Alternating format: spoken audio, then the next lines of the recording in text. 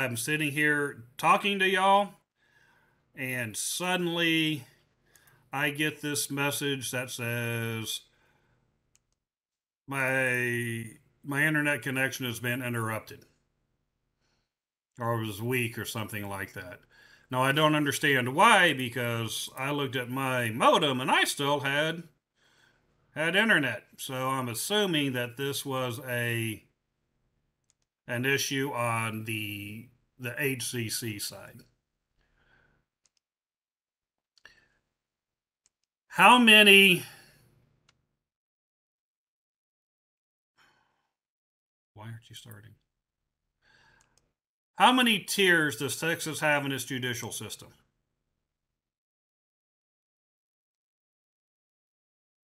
I think it was like 5 levels or something. Wait, no, judicial system? The judicial system. Latoya, you're right. I'm waiting to see if Bruce comes up with it. Is it three? It's three. What are they? What are the three levels, lowest to highest?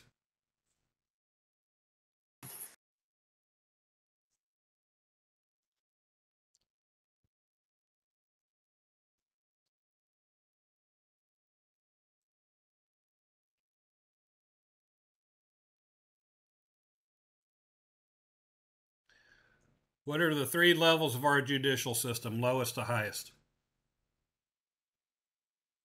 Trial is the lowest.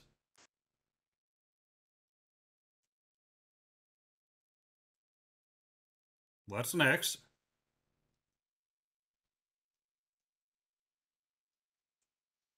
Court of Appeals are the appellate courts, the circuit courts. And the highest? Supreme. Supreme, yeah. Okay, partially right. Supreme is partially right. Please remember, we have a bifurcated system. Oh, municipal courts. No, for the highest, we have a bifurcated system. We have two courts. We have the Texas Supreme Court, and we have the Texas Court of Criminal Appeals. So we do have those three levels. The bottom levels are trial courts. Middle level is our appellate courts, our circuit courts, our Court of Appeals.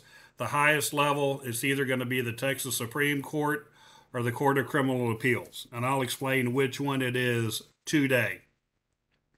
You said municipal courts. Remember, and the reason that Bruce said 5 is I showed you this chart yesterday. I'm used to being on a twice a week system. And there were 5 levels here. So this is where Bruce got 5. But I said these bottom 3, the district court, the county level courts, justice courts, and the municipal courts, were the trial courts. We can't see anything. Why not? It tells me I'm sharing this dang thing I with can you. see it. I can see the PowerPoint. I can't see anything. That's crazy. I'm seeing the court system PowerPoint and the 5 levels right now. Everybody else, are y'all seeing it or no? Yeah, I'm looking at the chat and they said that they're seeing it. Yeah, Latoya, they're saying go ahead and rejoin the meeting and see if that boots you into it. Yeah, that's what I'm going to do. Okay.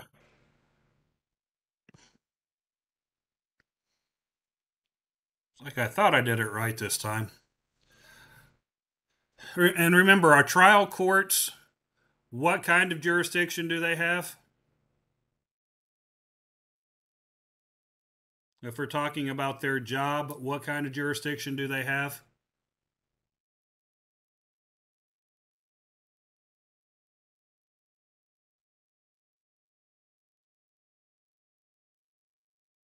Is it local? No, when it comes to their jobs, what they're supposed to do, I'm not talking about area of authority, jurisdiction that way. I'm talking about their jobs. What is the job of the trial courts? What kind of jurisdiction do they have?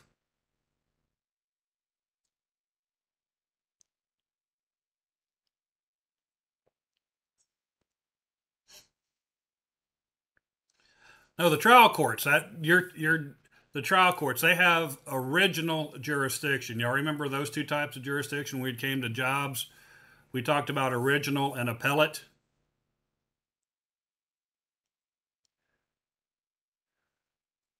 Santiago, what's original jurisdiction?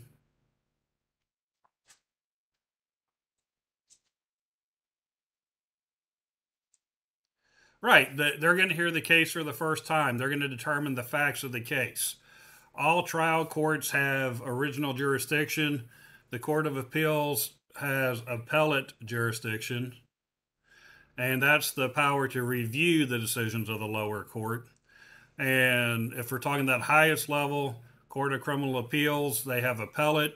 Supreme Court has appellate jurisdiction with just a little bit of original jurisdiction thrown in. Oh, God, I'm glad you're back in, LaToya. I was just going over the original and appellate jurisdiction that we went over yesterday. Okay, thank you. So let's go back. We've gone over municipal courts. Remember, these are city courts.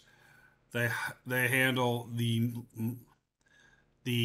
least important, or they handle the most minor Class C violations. They handle city ordinances. Started going over the JP, Justice of the Peace Court. And this, I think, is where we got messed up yesterday. This is where I got knocked off. Remember, I said their duties: they perform marriages, coroner duties. If the county does not have a coroner, the Justice of the Peace can act as a coroner. They will pronounce cause of death. Ex officio notary. Ex officio is a term that you will hear again next week. Ex officio means because of this, I am that. Because of this, I am that. Hey, Juan's not with us today. He's usually with us on a daily basis. So to become a notary, you fill out your application, you send that and your payment to the state. The state gets your money and they say, congratulations, you're a notary. It's a little bit more complicated, but honestly, not much. Once they get your money, they're fairly happy. Ex officio, because of this, I am that. Once you become an elected JP, a Justice of the Peace, you don't even have to mess with that small part of paperwork, that small part of the bureaucracy. As soon as you become a JP, you are automatically a notary. Because you are a JP, you are a notary. Because I am this, I am also that. Then, small claims court. Remember, it went up to $10,000. Certain circumstances have to be met to be allowed into Justice of the Peace Court, JP Court, as a small claims court.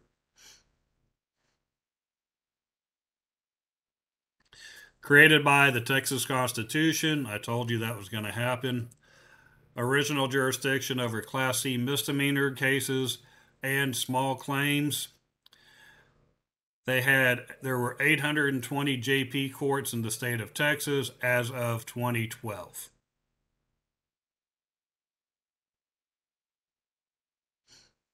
Caseload. In fiscal year 2012, more than 2.58 million new cases were tried in JP courts. Other duties. They are real judges. They can issue search warrants. They can issue arrest warrants. I said they serve as coroners in counties with no provisions for a medical examiner. Now, this one is kind of neat. JP, they sign eviction notices. You become a landlord and your tenant stops paying their rent. Can you go over there and change the locks and lock them out? No, you have to file for an eviction paper, or like, so you can post it so they can know. Right. There's actually paperwork involved. You have to go through the JP, down to the JP court, and file to get an eviction notice signed. The JP signs the notice, and it has to be delivered by a constable. So you just can't go over there and change the locks, keep them out of the house. You actually have to go through a JP. They have to sign an eviction notice. The justice of the peace is the only one in Texas who has the authority to sign this eviction notice. Nobody else can.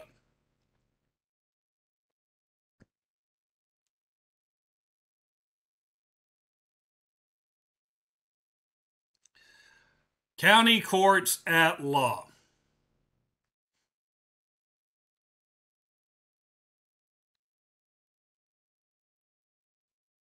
We are now under this big, and I'm sure you can't see it, but we're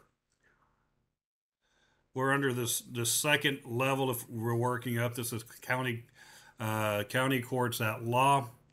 Please, please, please highlight or make some type of note. Put a star, an asterisk, something like that by county courts at law, because we are going to have a county court, and I want you to understand that these are different. The county court at law is different from the county courts. So county court at law. And Daciana, are you on with us today? No, she's not here. I think she's the one that asked yesterday about the different courts that have the different jurisdictions over the different levels of crime. Remember, the JP court only had jurisdiction over Class C misdemeanors. County courts at law, created by the Texas legislature, they have original jurisdiction over Class A and Class B misdemeanors. So I said we have two types of laws. We have civil law and we have criminal law. And we divide our criminal law into felonies. These are the most serious crimes. And into misdemeanors. And that's what this next lecture that I've posted is about.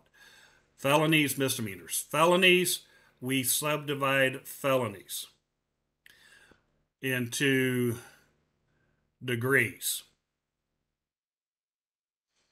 We have we have capital felony or capital murder, first degree felony, second degree felony, third degree felony, state jail felony. Then we have our misdemeanors. We subdivide these misdemeanors into subcategories using letters. Class A misdemeanor, Class B misdemeanor, Class C misdemeanor. Class C is the lowest misdemeanor. What do you think Class B is?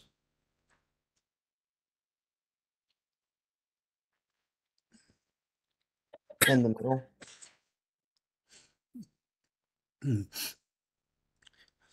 Excuse me, that water went down on. It's a little bit worse, but not horrible in the same with Class A. So they're going to talk about our Class A and Class B misdemeanors. This is where we're going to start to see incarceration as a possible. Dang, come on. Excuse me, I'm dying here. This is only water, guys. This is where we're going to see fine as a punishment. This is where we're going to start to see incarceration as a possible punishment. So we're talking reckless driving. It could be, I think public intoxication is a B.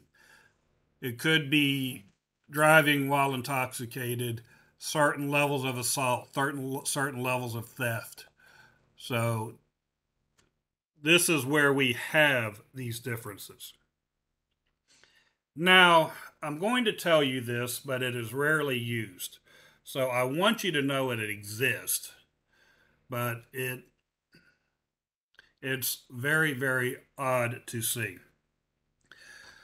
The county courts at law. These courts that do Class A and Class B, they do have some appellate jurisdiction. If you lose your case at the local level, at the municipal court, at the JP court, you have the right to appeal to the county court at law. And I say this is different. Remember, when we're talking about appellate courts, they are going to review the decision of a lower court. Well, what we see in these county courts at law, and what we're going to see in our district courts, maybe you've seen it in person, maybe you've seen it on TV. If you have seen it in person because you were accused of a crime, please don't tell us. That's too much information. But you go into court and you have your judge sitting up there on the bench, and there's that person sitting down there at the bottom on the floor. Their little station is on the floor, and they're typing away on this really strange looking machine. Anybody know who that is or what that position is called? I don't know what the position is called, but the purpose is to like record the whole conversation that goes on between the defendant, the judge, and the lawyers. Right. That position is called technically it is called the stenographer. That is the official title of the position. We usually refer to it as a court reporter. Guys, they can make some good money. If you go to court reporting school and get certified, you can make really good money doing this. But anyway, like Bruce said, their job is to sit there and take note of everything that's said. So what happens is they have their own little shorthand. They type it up on their machine. And when court's over, they go back to their office and they translate this. They put this in English that you and I and everybody else can understand. This is what's called the court record. They are creating the court record. The court record is what the appellate courts look at for mistakes. This is what they're going to review. Now, this is where this gets tricky. The lowest courts, the municipal courts and the JP courts, they do not have a court reporter. They do not have a stenographer in their court. So if you appeal their court decision and it goes up to the county court at law, what do they review? How do they know if proper procedure was followed?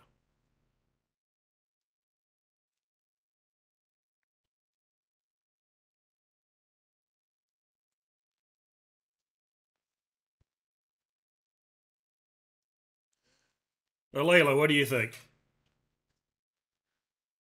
How do they know if proper procedure was followed? There's one.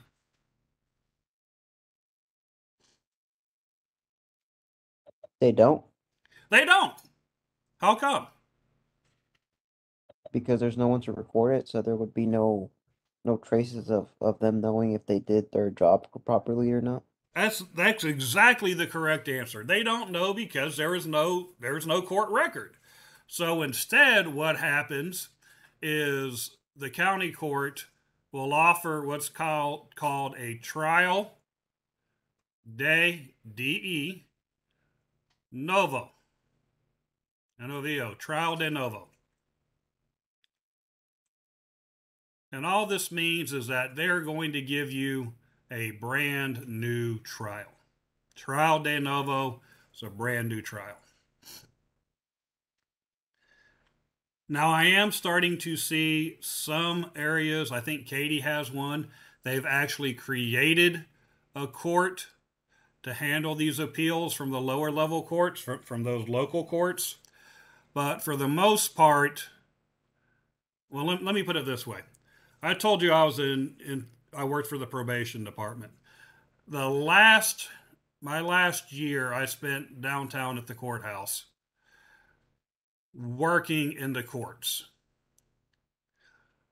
On a good day, these county courts, they would have 75 to 95 cases scheduled per day. On an average day, it'd be about 125 to 140. Average day. Do you think that they have time to hear your cruddy little moving citation case? It would be inefficient if they did. It'd be inefficient, so most of the time they're just going to dismiss the case. But that does exist. So no trial de novo.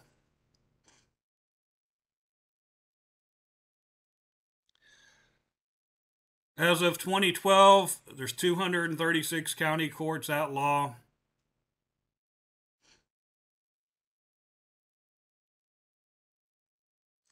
Caseload, more than 769,000 cases were filed in the fiscal year 2012. The judge is elected to a 4-year term. So we do vote for these judges.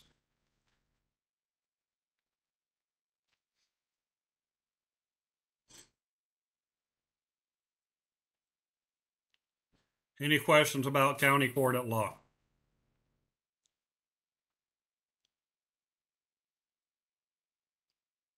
Okay, your silence is a consent to go on. District courts. That third level that makes up the trial courts on that chart I gave you. District courts, created by the Texas legislature. Original jurisdiction over all felony criminal cases. They're going to have jurisdiction over most family law, this divorce cases, adoption, that kind of thing. Cases involving title of land, election contest cases, civil matters in which the amount of damages involved is $200 or more, and it cannot be heard in JP court. Because remember, JP went up to $10,000, but I said there were certain criteria that had to be met.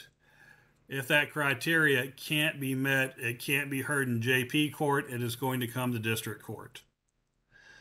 And then any matters in which jurisdiction, in which the area of authority is not placed in another trial court. This is going to be kind of our catch-all court.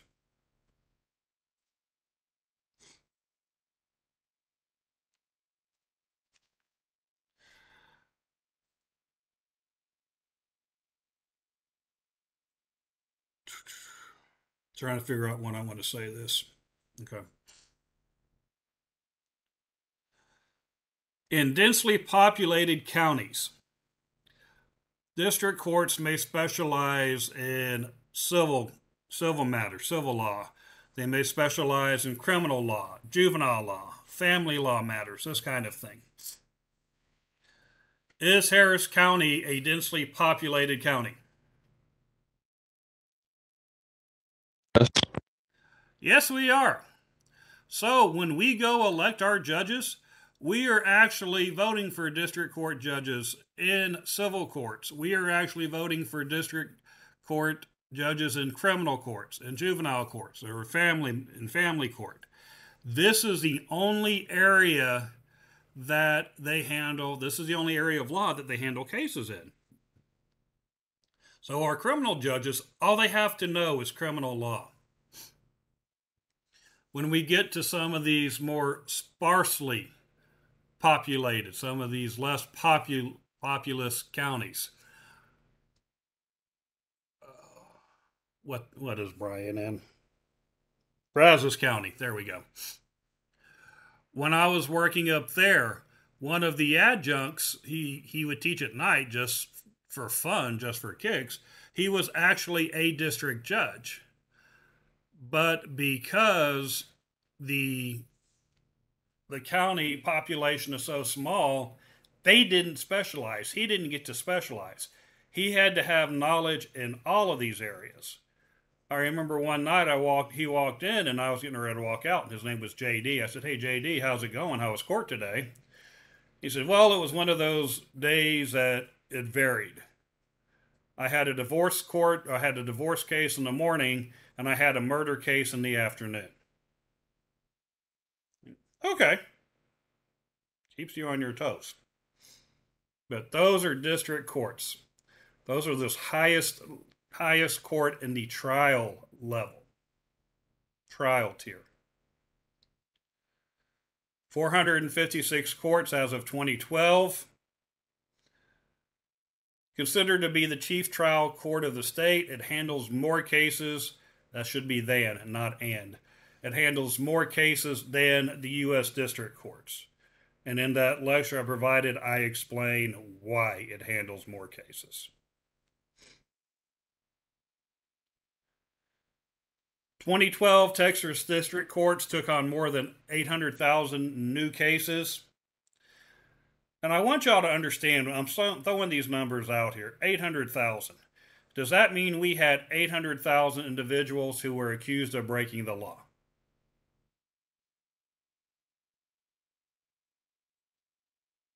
No, No, how come? Why not?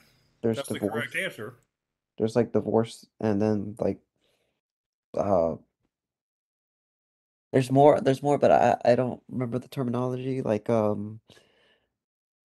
I guess like disputes over property or something sometimes. Well, remember, we can have all these types of disputes. We're not just talking about criminal cases here.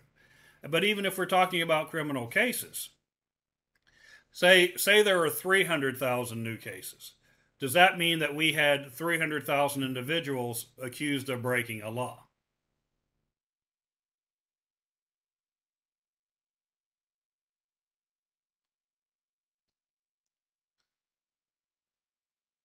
No, how come, Danielle? You're right. That's the right answer. How come it's not, if we have 300,000 new cases, how come it's not individuals?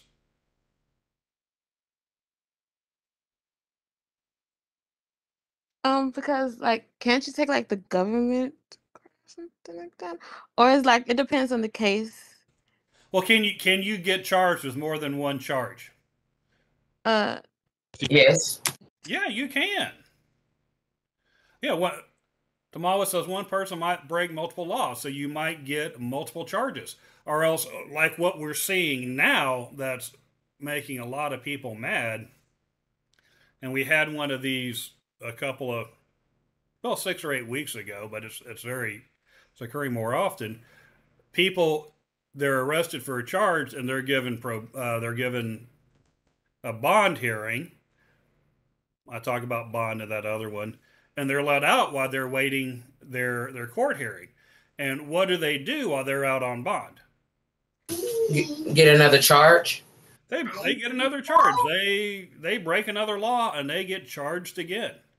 Why is this actually becoming an issue right now? Why are people so mad about this?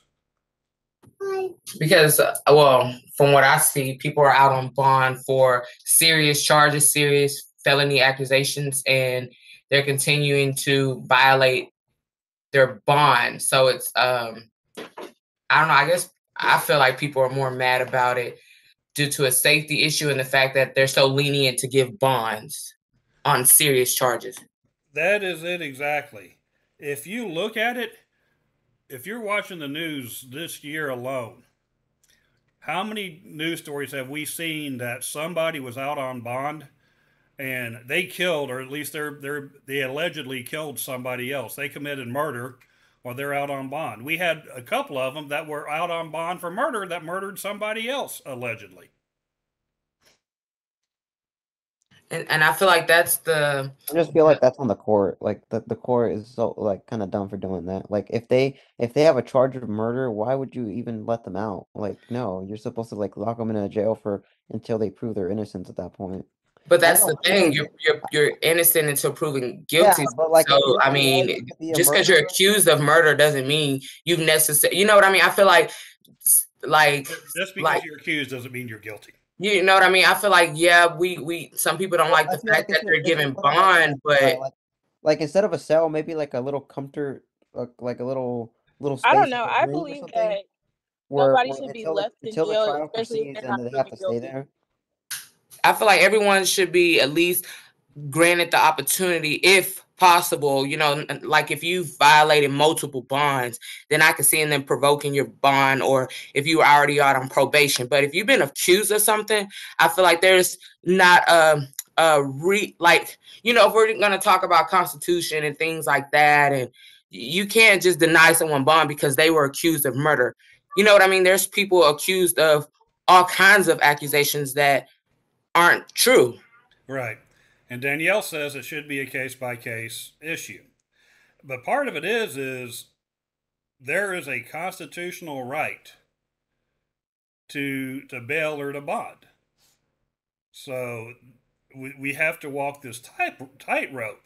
And then what happened to Harris County a couple of years ago is that, well, if you can't make bond, you sit in jail. So actually, it's said you're punishing the poor and not the rich. They're not being treated equally because the rich can make bond where the poor can't. It's a very, very tricky situation that we're trying to figure out. But yeah, I mean, remember, just because you're charged doesn't mean you're guilty. You allegedly did this. But I mean, even if they're charged for something, like they should at least put some thought into it. Like put them like not in a cell maybe, but like maybe a room or something. So if you were charged with rape, right? Yeah. And you know that this is just fabricated accusations, and they tell you that your court date isn't due to large caseloads, you have to sit in jail 6 months to a year. I said to put them in jail. I said like to put them in a room or something where it's. So why would I be sitting in a room? You know what I mean? Why would you want to sit in a room for 6 months to a year when you know you're innocent of something and just cut off your daily, not your daily, but like say you have a family or whatever the case may be, and these are total false. That are guilty and they let them out on bond, so they just kill more people. But how do you know they're guilty? Though I believe that priors should be taken into consideration. Yeah, priors. Bond, but at the same time, I do agree with what you're saying on the part of there's no reason, especially you're not guilty until you're proven guilty. You're innocent. So there's no reason for you to be locked away. Period. If evidence haven't even been examined. Now, Bruce, I understand what you're saying, and for safety's purposes, for a long point of time or term of time, if there's no evidence or nobody's ruling on the case, that I disagree with that. I think what they're saying, Bruce, is whether you lock him in a cell or whether you lock him in a hotel room, even if it's a 5-star room, are they still incarcerated? Do they have the ability to leave when they want? I think that's their argument. Or another solution could be to like monitor them. Like they could be free, but they could have like a monitoring system. Yeah, they do that. They put ankle monitors. They do house arrest. It just depends on the severity of the charges and priors. They look at everything. They look at if they have monitor devices. How do they sometimes end up killing people? Exactly. Well, at the same time, you have people who just make sure you don't exceed the super state. That's all it does. The ankle monitors. They make sure you don't reach a certain limit. Yeah, it's an electronic monitoring system, and that you're not monitored 24 hours a day. They don't watch what you're doing every minute of every day. So you can leave your area and go do whatever and come back, and eventually, whenever they run that report daily or however often, they will. You've already committed you left your area. That's the problem. It doesn't hold you there. Well, if someone's on bond, they should monitor them 24/7. If that's the case, I guess it just depends on the severity. Because I just feel like it's weird if like he murdered. The case is murder, and you're just like, oh yeah, you can just roam free. Like you should monitor him 24/7. But the thing is, he's still innocent until proven guilty. So therefore, like it's almost impossible to monitor. Incarcerated, so you can spend time with your family. You in your house. What I was saying was, it's almost nearly impossible to fully monitor someone 24/7, especially with so many people accused of first-degree felonies. That's like impossible to do. With an ankle monitor, they know where you are, and it's like you can't be away from your house for so long, like X amount of times. Like you have a curfew and everything like that. So I just feel like if someone is like accused of murder or rape or stuff like that, it should be like, yeah, you can like don't leave your house as often, or like you should be able to leave your house like just for a certain amount of time, like 5 minutes, 10 minutes, something like that, because like. They allow them to still work. But isn't that still being prosecuted? That's exactly. You can't do it. That's still being prosecuted. I mean, I could understand. No, because you're not incarcerated. It's the difference. But you're still being incarcerated. The case is still because the That's case is being where house monitored. arrest. Viewed, though, Arrest. right? I mean, And then y'all talking about house arrest and then saying they should leave 5-10 minutes, and then the case ends up being dropped. Or the reason why they allow people on ankle monitors to still go to work, still provide, still do, you know, normal activities because they are still innocent until proven guilty. I mean, if nobody been through it, they're not gonna understand. So it's gonna be a I've been through it. I have 2 brothers that's locked up, and I have a friend right now who's fighting a murder case. So I've worked for criminal. I work at a criminal law firm, so I know. I wasn't talking about you being personally because that I've I been through the used to same work thing. I'm at just saying in a general jail with at this a sheriff's conversation. office. Oh, I go ahead. understand.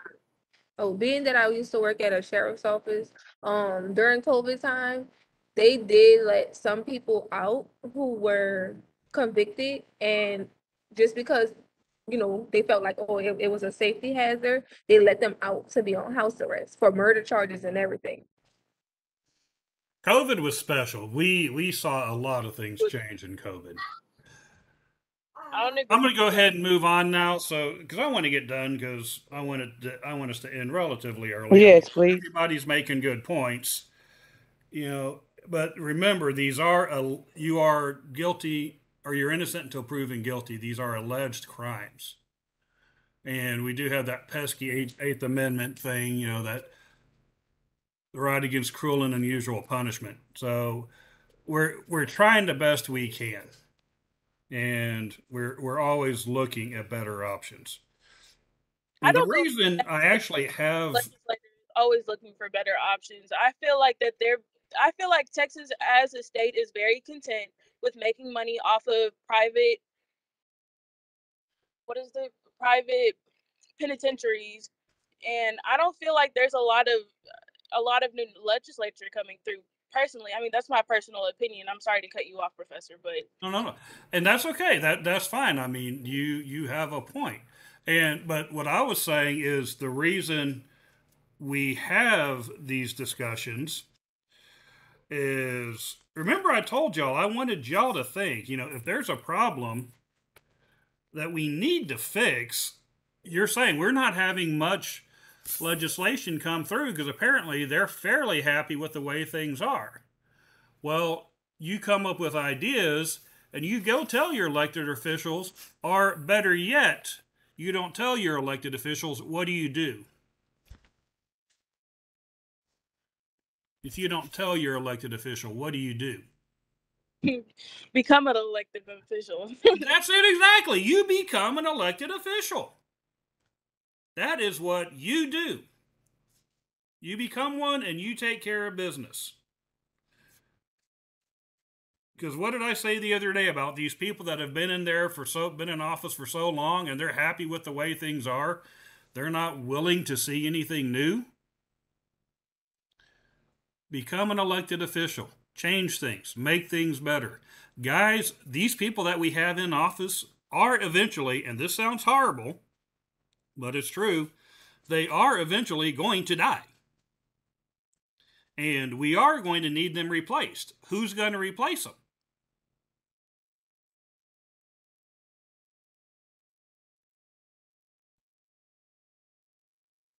Guys, who's going to replace them?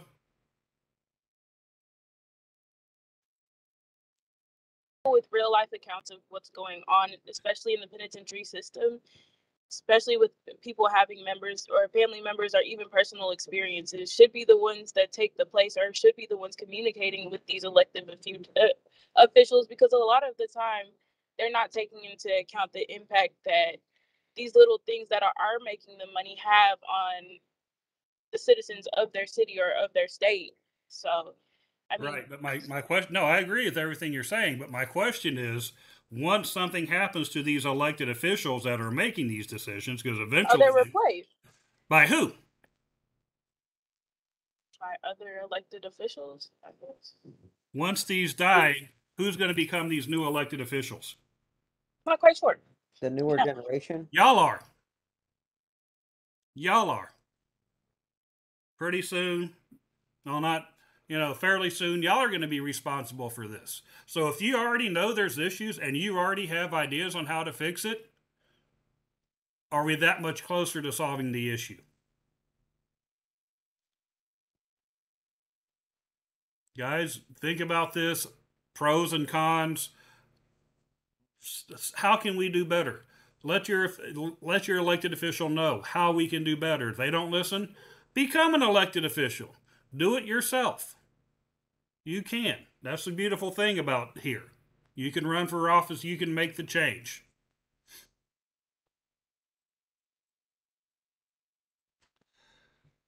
Juveniles. What's a juvenile?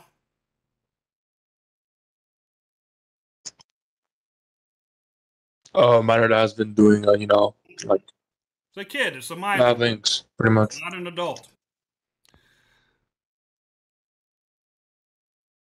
In Texas, it's 17, actually, in criminal law. Why are most juvenile cases tried in district court? Bruce made a comment the other day. I was talking about running for office, and I asked the class, how many of us have some deep, dark secret that we don't want exposed? And everybody but Bruce said, me. Bruce said, I don't. I'm not encouraging you to do something stupid, Bruce. Please don't take it that way. The idea we try cases in juvenile court is what happens if you're tagged as a felon? It stays on your record, so whenever you look for a job, it shows on your record that Yeah, you've you're a been. felon for the rest of your life, and bad things happen. You're going to have trouble getting housing, finding jobs, this kind of stuff. Well, the idea is that kids, these juveniles under 17, that they're young and dumb. So if we try a juvenile case in district court, we're actually going to try it in civil court. We're not going to try it in criminal court. We're going to try it in civil court. That way, if they are adjudicated guilty, if they are found guilty of the charge, they don't have a felony record. They're not tagged as a felon. This way, we're not ruining their future. And I talk about that again in the next lecture. Okay, that's it for trial courts, those bottom three. The local courts, JP Municipal, the middle court, the middle court there is the county court at law, and then the district court. These are our trial courts. We're moving to Court of Appeals. These have areas of jurisdiction, physical areas. You can see through here there is a mistake on this map. The court in Amarillo should be Court 7 instead of Court 1. But these Court of Appeals are given certain physical areas of authority. So if you're appealing a case from Laredo or from Brownsville, Raymondville, wherever, it's going to go to Corpus. Anywhere out here, West Texas, Sanderson. What else is out there? What's the county out there? Is that Tarrant County out there? Anyway, Langtree, these areas are going to go to El Paso.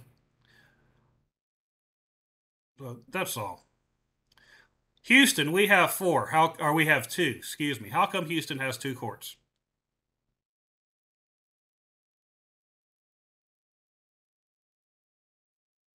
Oh wait, I'm sorry. I only see one on the map, or do I have it wrong? You only see what? I only see like one on Houston. 14 right here next to it.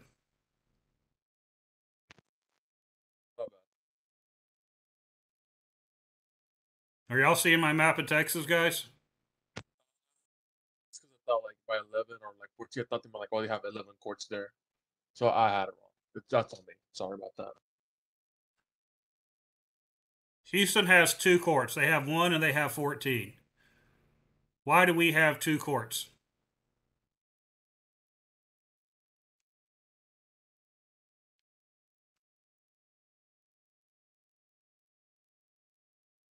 Who's the largest city in the state? What's the largest area in the state?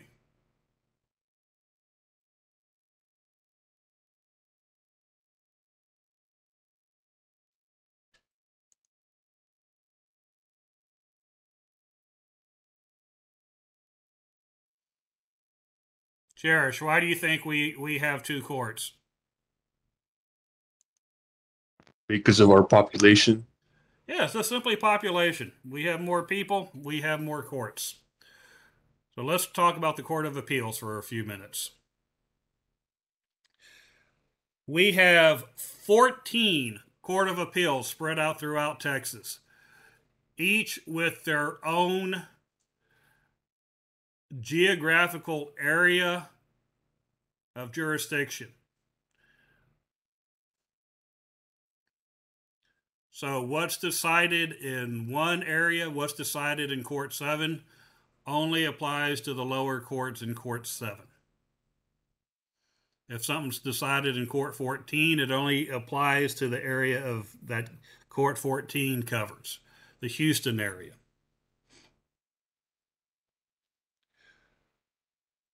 The Court of Appeals,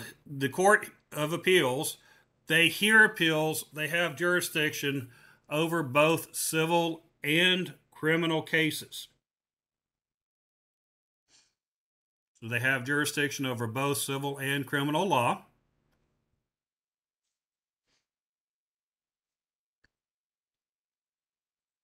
Our judges are elected to 6-year terms.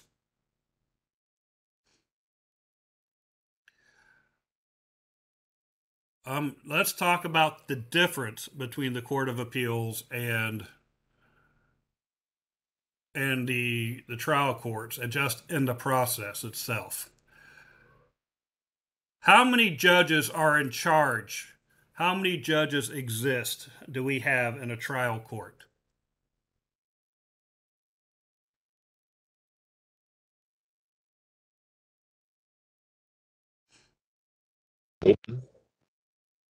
How many judges are in charge of that one court?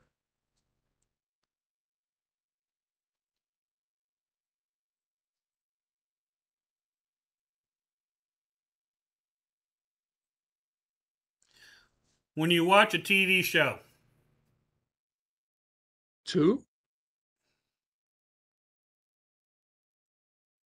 for a trial court, you have never seen 2 judges in a trial court. And I How many Judge Judys are there? 1. 1. 1, yeah. That was my answer. You said 2, I thought. No, I said 1 early before that. Oh, I didn't hear you. I'm sorry. 1. Think about it. When you go in, you see these trial courts. There's only 1 judge that's in charge of everything. And actually, their main job is to rule on questions, on legal questions. I want to make an objection to this. Okay, I'm going to I object to this. I'm going to sustain. Yes, you're right. It can't happen. I'm going to overrule your objection. I'm going to allow it. Or that kind of thing. They're kind of the mediator. They don't play favorites. They don't get involved. The Court of Appeals, well, let's go back to, I'm not done yet with the trial court. How long does a case last, or how long can a case last in a trial court?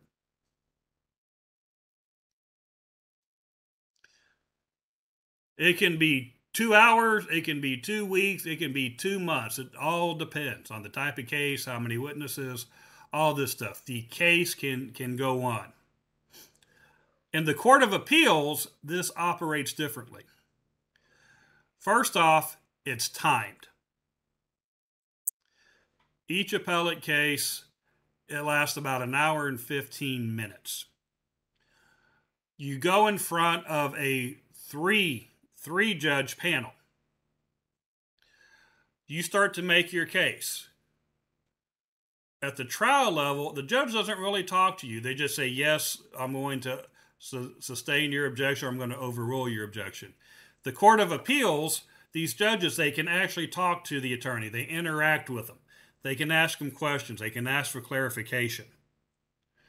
So at the Court of Appeals, you go in, you're in front of 3 judges. The plaintiff's attorney, they start off, they're given like 30 minutes, I think, 40 minutes. Argue. Tell me why the lower court was wrong. They make their argument. The defense attorney comes up and they say, no, this is why the plaintiff's attorney was wrong. This is why the lower court was right. And they're given like 30 minutes. After that, the plaintiff gets to go again. This is called a rebuttal. They're given like 10 minutes to say, no, I'm right. The defense attorney's wrong. This is why. Once after that, the defense attorney, once again, it's their turn. They're given like 5 minutes to say, no, forget them. They're wrong. They're brand new out of law school. They don't know what they're talking about. Believe me. Once this is over, that's it for the trial. The actual trial then is over. Then the 3 judges will meet at a later date and they will discuss the trial. They will discuss the legal merits, who made the case, legally who was correct. Then they will write their opinion. And their opinion is telling us who's right and who's wrong, who won and who lost, and the legal reasoning behind that. These opinions are important because it sets precedent. It tells, if Court 10 does it, it tells all the lower courts, all the trial courts in Court 10, these are the steps, these are the rules you're supposed to follow. Is there some legal opinion coming out? What's today? Probably in the next week and a half at the federal level that's got people all of Twitter.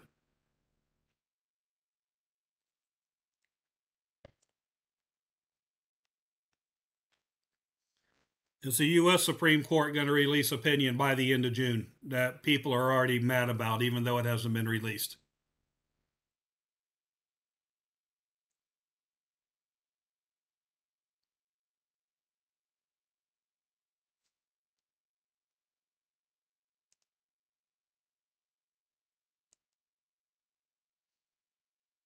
Samuel, is there an opinion coming out that people are mad about, even though it hasn't been released?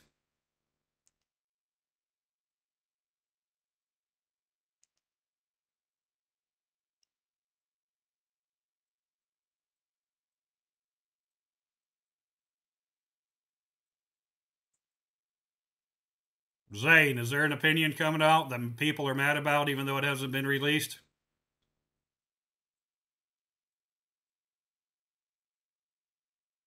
Bruce, say something so I know y'all can hear me. I can hear you, Professor. Okay. Thank you. Is it the trial about what happened like January 6th? Is that what No, that's Congress is holding that. This is an actual case from the Supreme Court. They're set to issue an opinion. All their big opinions are issued at the end of June as they're finishing up their term. What's the big issue that's going to be addressed? They're issuing an opinion on a case. It's going to set precedent. It's going to tell us what steps we have to follow.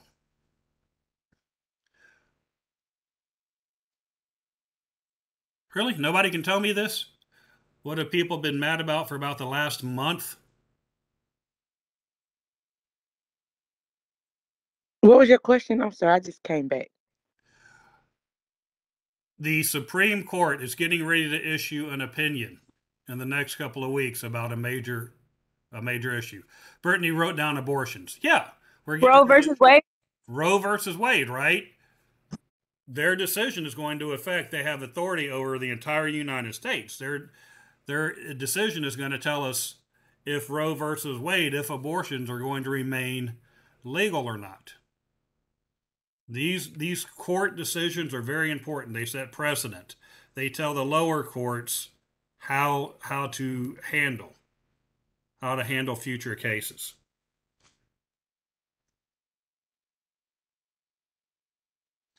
Court of Appeals. Judges are elected to 6-year terms. They are staggered. They are staggered. We elect one every 2 years for the Court of Appeals. Candidates must be at least 35 years of age. Minimum of 10 years experience as a lawyer or a judge is required. Our highest courts. Remember, we have a bifurcated court system, thanks to an amendment we passed in 1891. For reasons unknown to me, I'm just going to say we're Texas. We're special. We looked around and we looked at Oklahoma, and Oklahoma had a bifurcated court system. And we said, we want to be like Oklahoma. Why would we want to be like Oklahoma? Taylor, why would we want to be like Oklahoma? This is a serious question. Why?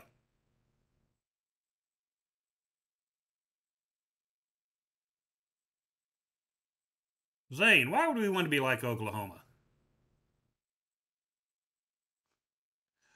I have no idea, but for some reason in 1891 we wanted to be. So we passed this constitutional amendment. We copied Oklahoma, and we have this bifurcated court system, our highest courts. I'm going to start off with the Court of Criminal Appeals.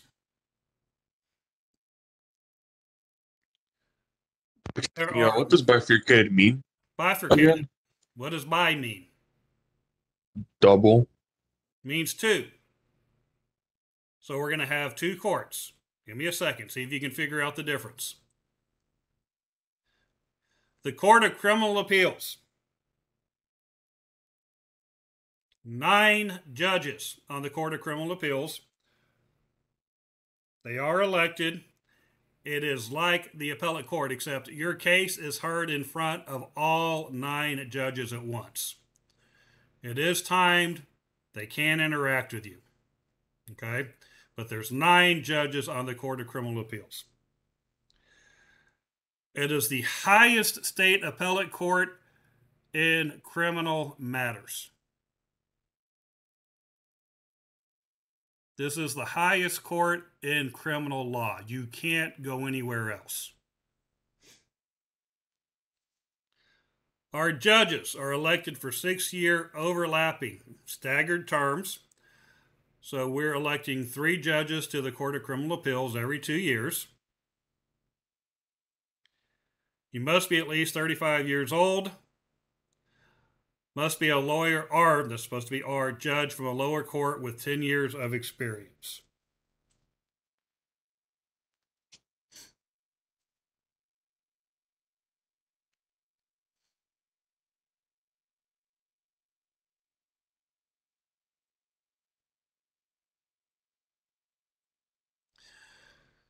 The Court of Criminal Appeals has exclusive jurisdiction over automatic appeals and death penalty cases. Okay. When I ask you, when you were at the trial level and you lost a case and you were appealed, did the Court of Appeals have to hear your appeal, or did they have a choice?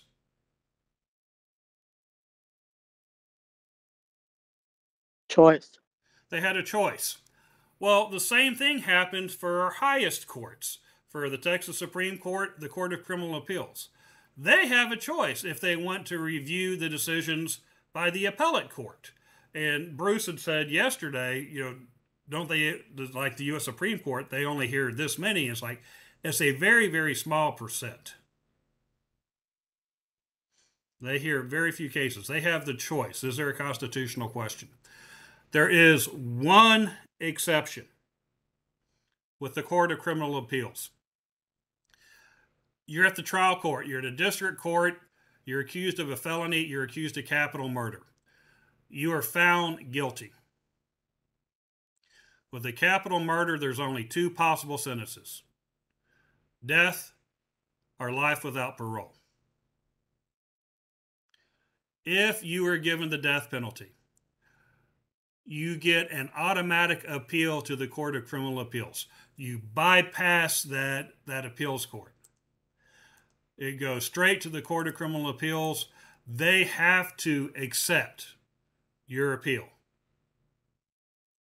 Now, if you lose your appeal, You can appeal a second time on other grounds, but then it's going to go through the normal process. It's going to go to the Court of Appeals. The Court of Appeals has to rule. Then if you lose there, if they choose to take it and you have it, you lose there, then once again you can choose to appeal to the Court of Criminal Appeals, but then they get to choose. You get one free pass up there. You are guaranteed one appeal, but that's it.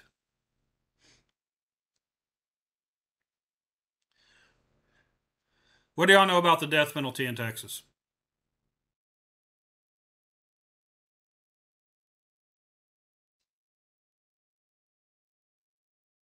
Can you repeat that again? What do y'all know about the death penalty in Texas? That it's used more frequently than like most other states. Yeah, we use the death penalty a lot.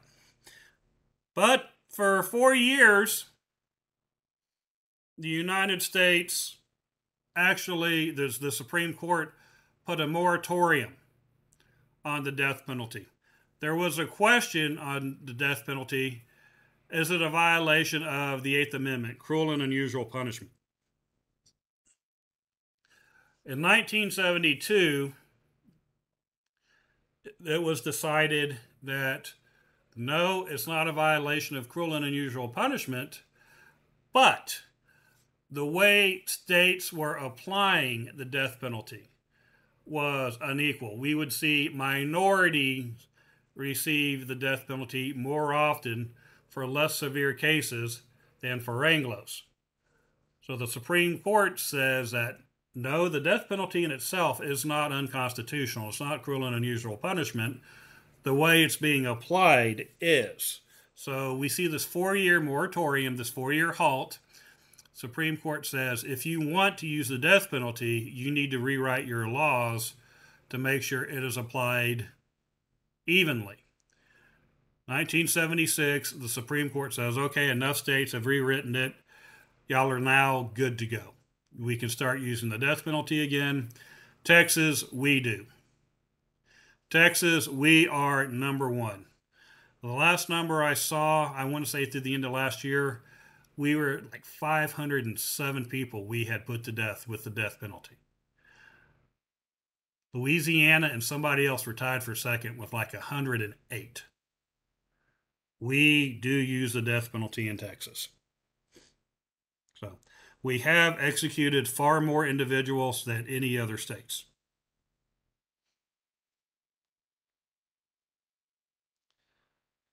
Texas Supreme Court. Once again, like the Texas Court of Appeals, 9 judges. The case is heard in front of every judge all at once. So write down 9 for each court.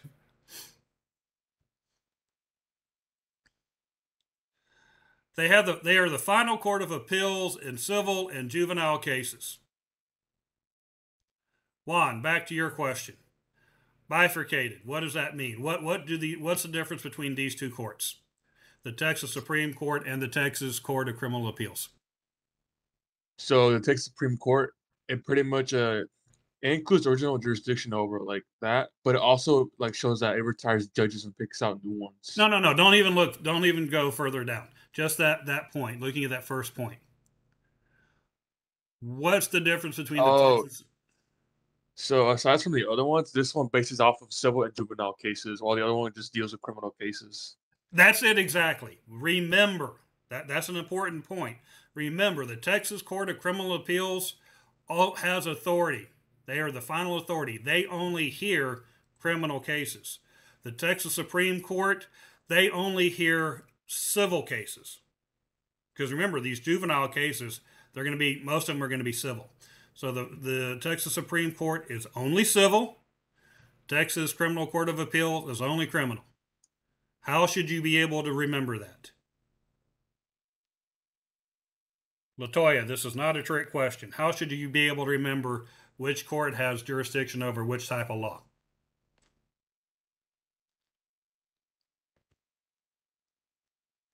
I was writing. I don't even know how to answer that. I'm just going to be honest. How can you remember? Yeah, Brittany says by the name. Court of Criminal Appeals. This should tell you that they only have jurisdiction over criminal law. Thanks, Brittany.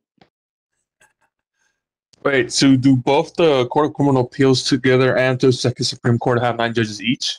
Yes, they each have 9 judges. There's 9 judges on the Texas Supreme Court. There's 9 judges on the Court of Criminal Appeals. These are 2 different courts. So 9 judges each.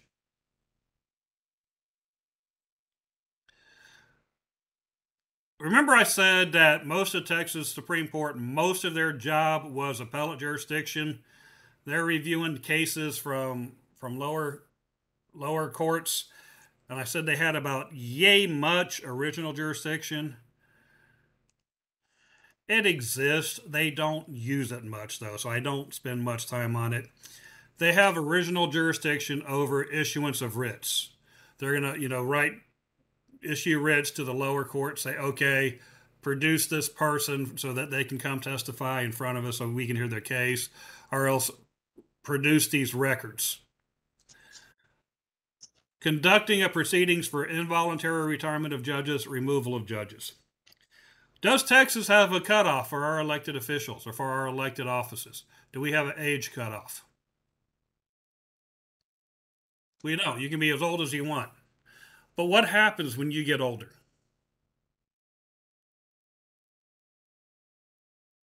What happens to your mental? Judges. What happens to your mental ability as you get older? Starts to go down bit by bit. It starts to diminish. So sometimes what we see is these judges, for whatever reason, they lose their ability to function the way they should, but they don't realize it. So sometimes we have to have this forced removal. Years and years ago, back in the 80s, we had a judge in misdemeanor court here in Harris County, and I don't remember their name, but I know this happened, that one day out of the blue, they are presiding over a criminal trial. And remember, you're innocent until proven guilty. We had this discussion earlier. They're presiding over a criminal trial, and they decide that this is the perfect time to whip out their pistols and start cleaning them on the bench. Now, guys, have you heard the saying, there's a time and a place for everything?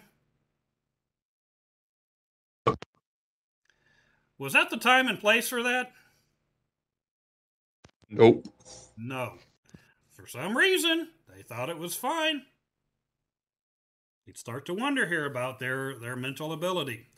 In other cases, while I was there, we had 2 of them. Well, once again, both in misdemeanor court, we had one judge who picked up a driving while intoxicated charge, and we had another one who was accused of sexual harassment. Should these people be judges?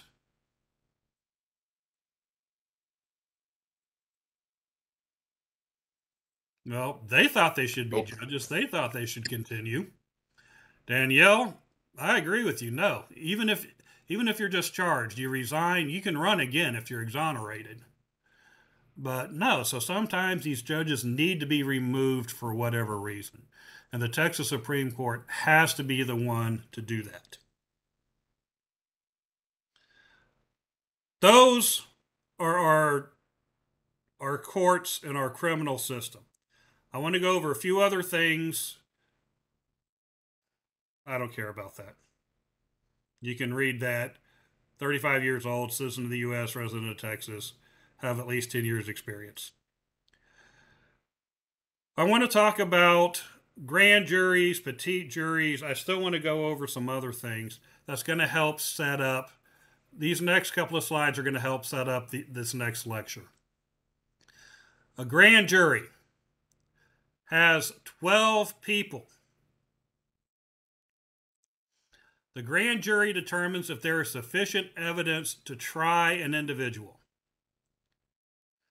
Grand juries are only going to apply to district courts. They're only going to apply to felony courts. What happens? The district attorney will come in. They will present their proof. This is why we believe Joe Blow committed a crime. This is what happened. This is how the elements were met. The defendant's not there. Their attorney's not there. Just the grand jury and these 12 members and the district attorney. Once they present a case, once they present their evidence, the grand jury will vote. Yes, there's enough evidence here to believe a crime was committed.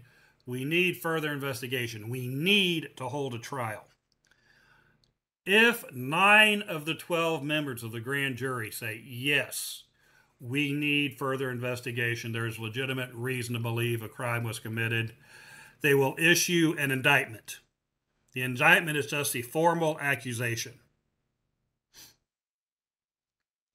Do Now we need again? Hmm? How many people do we need to say yes again? 9. 75%. 9 of the 12.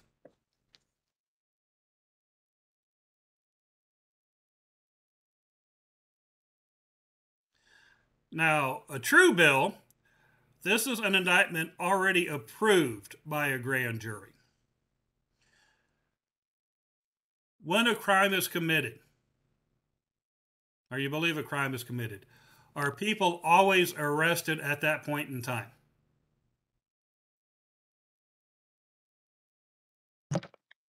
No. No, they're not.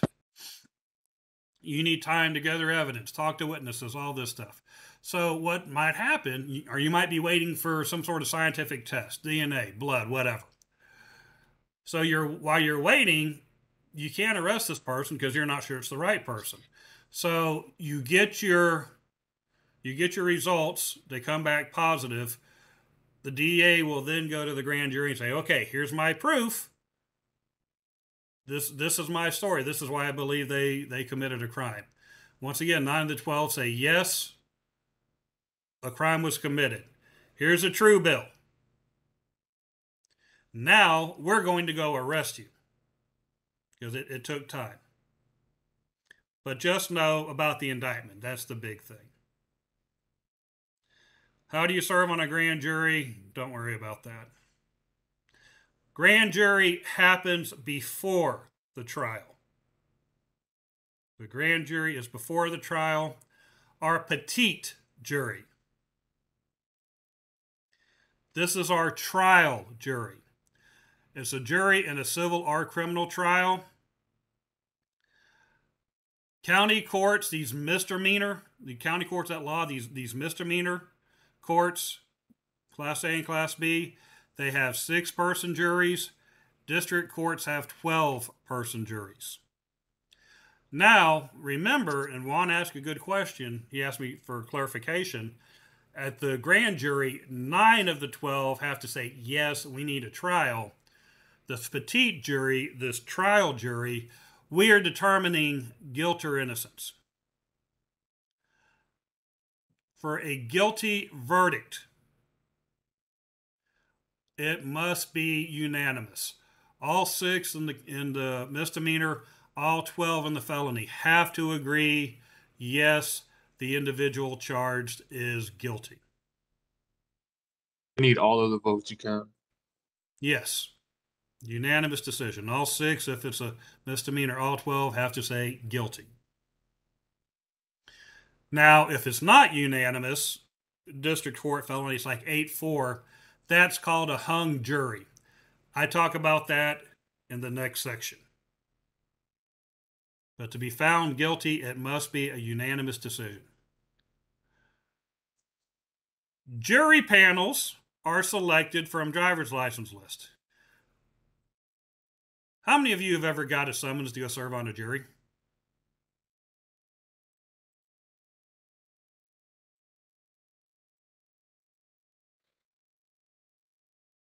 Better yet, how many of y'all have gotten this summons and ignored it? It used to be, we cannot get people to show up for jury duty.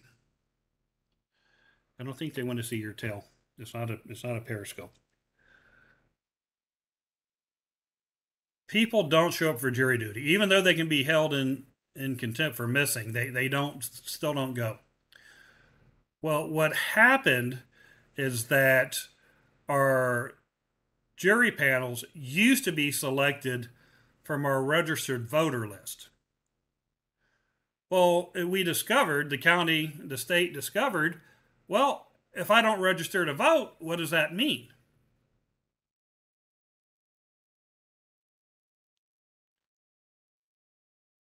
If these these jury summons are based on who's registered to vote, if you're registered to vote, are you going to get called for jury duty? No. Yes, you are. Oh, wait, no. Not if they're taking it from the list of people who are registered to vote. And if you're not registered to vote, you're not on that list. So are you going to be called for jury duty? No. No, you're not. So to increase the number of people that we could call for jury duty, we switched the list from the registered voters to the driver's license. Because you may not be registered to vote, but how many people have a driver's license? More or less? More, a lot more. A lot more, exactly. How many people are not voting nowadays? Like 20% of Americans? Professor? Wait till the end of the semester. That's an iffy question. It's going to depend Americans, Texans, and it's going to depend on what type of election.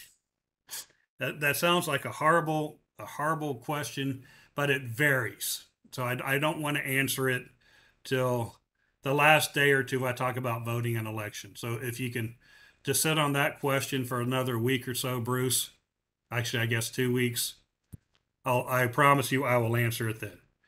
And I promise you, you will be highly disappointed. Thank you, Professor. Okay. Remember how we're now going to go into some different courts. I said those courts, the municipal court, the JP court, the county court at law, the district court. These all hear cases. Civil law, criminal law. And I wanted y'all to know the difference between county courts at law and county courts, because there is a difference. County courts created by the Texas Constitution. Each county has a county court. So we have 254 county courts. Looking at this, who's the first one that can tell me how many counties does Texas have?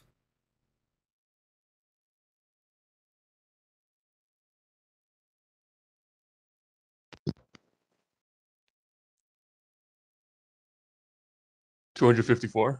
254. Remember the other day I said y'all needed to be able to infer stuff? You know, you can get information that your instructor may not go over. Said each county has a county court. There's 254 county courts. This means there's 254 counties. Exactly. These courts have limited jurisdiction. Almost all of them, do not perform any criminal or civil court activities. They are only administrative courts. They serve as the head. Excuse me, Potato, I need to see my notes real quick. They serve only as the head of county government. Okay. What I mean by this, Harris County, we have a county court. County court consists of a county judge and 4 Harris County commissioners. Each commissioner is in charge of a precinct, much like the JP. They have their own precinct. Each commissioner is in charge of a precinct. They're responsible for their precinct. So what the county court does, led by the county judge. Anybody know who our county judge is? Nope. A young Hispanic woman. Does that help? Latoya, you're close. It's not Linda, it's Lena. Lena Hidalgo. I knew something like that. I wasn't going to try to spell that last name for you. I was like, But you were close. So, no, that's good. Lena Hidalgo is our county judge. We have our 4 county commissioners. They set policy for the county. Any budgets, they oversee county agencies. They set county tax rates. So they oversee the sheriff's department. That's a county department. How much money is allotted to them? The county jail. How much money is allotted to county agencies? What our tax rate, our property rates, tax rate's going to be? Most of them, for this course, all of them are administrative courts. This is what they do. And then the county commissioners, they take care of things in their county. You know, county roads, county parks, whatever. So understand, county courts are different than county courts at law. County courts at law, criminal courts, A and B, Class A, Class B, misdemeanors. County courts, administrative. Statutory probate courts, I really don't care. They exist. That's it. Selection of judges. Last thing I'm going to say. In Texas, we elect our judges in partisan elections. That means they run with party affiliation.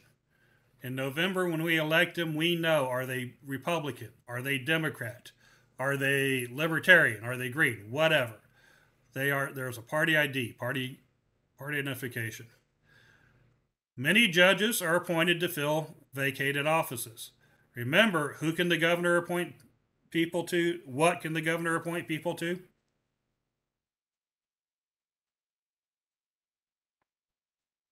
Judicial areas. Empty judicial benches. What's the other two? Places in the House, and they call special elections for that, but we haven't covered that yet. Boards, commissions, empty judicial benches. Guys, what did I tell you the other day after I said I've said it 6 times?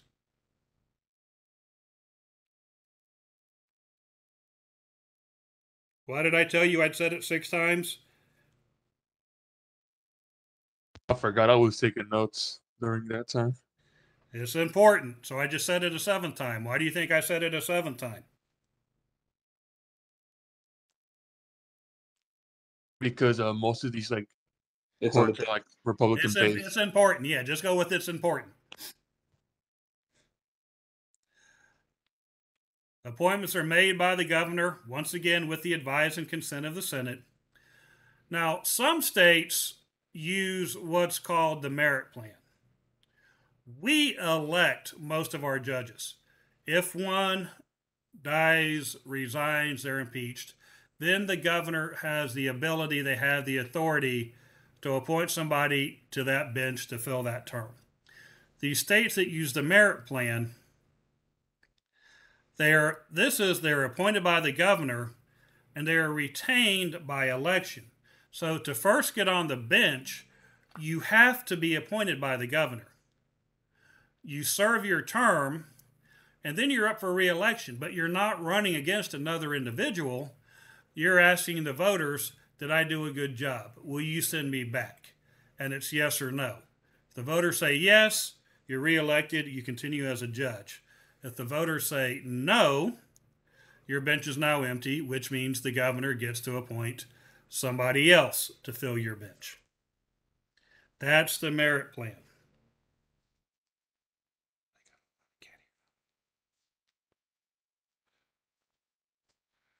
Are there any questions over about what we went over today?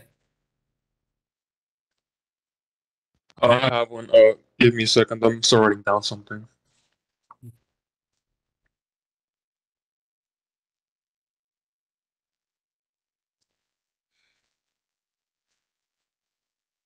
Okay, if there's no questions, that ends this portion. Now, some of y'all came in late, so I'm going to go over what I said then. I have discovered, I'd forgotten until today, Sunday is Juneteenth. Monday is a holiday. HCC observes Juneteenth. Today we're supposed to. It's already. You mean the one I just finished or the new one, Tamawa? This one right here. This one I'll upload this one tonight.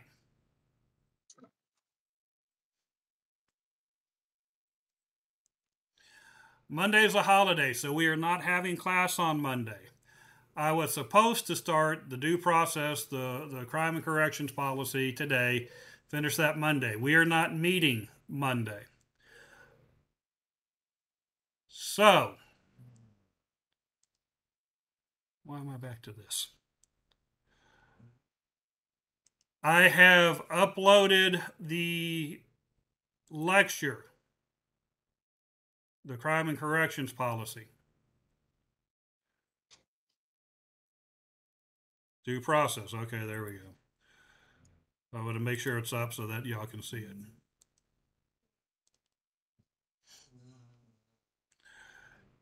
It's right here, our due process video lecture. Please watch this before the exam. No class Monday, but please watch this before the exam on Wednesday. For those of you who weren't here, I actually requested y'all watch it by class Tuesday. So if y'all have any questions, y'all can ask me. Any questions about what we did today? Yes, for the petite trial jury, you said that you Petite needed or all the votes trial to be jury? stated. So for that, you stated that you needed all votes to be stated guilty, but like, what happens again if like you don't get all the votes in? It's called a hung jury.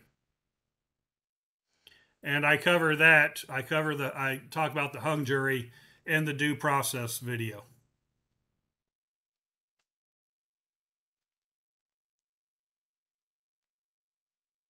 All right, thank you. Just needed to get that in there. Okay, yeah. No, and that's why I'm asking y'all to watch this before Tuesday. If y'all have any questions, I'll be happy to answer them.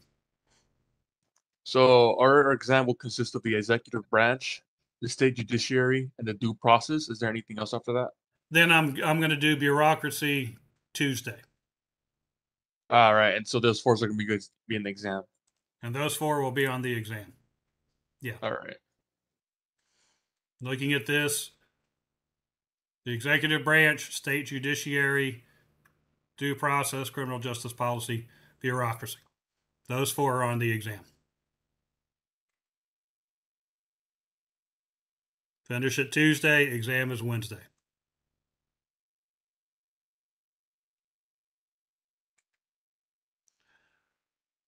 Guys, do y'all have any questions or do y'all want to start your weekend? Well, at least from school. No questions. Y'all have a good day. Enjoy your weekend, guys. Enjoy your long weekend from school. You too. Have a great weekend, Professor. Thank you. You have a Thank good day. Talk to you later on. Bruce, did you have a question? No, I'm fine. Okay. Yeah. Brittany, I know you came in late. Are you okay?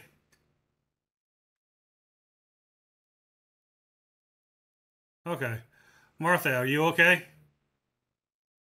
I thought you came in late also. Do you understand what's going on?